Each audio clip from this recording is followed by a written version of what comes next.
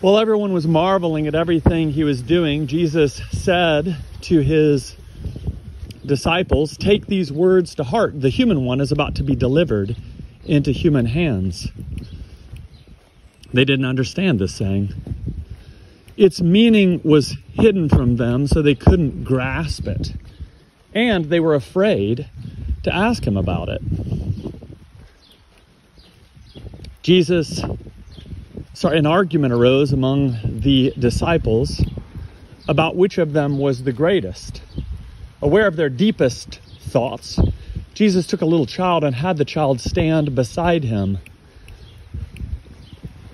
Jesus said to his disciples, "Whoever welcomes this child in my name welcomes me.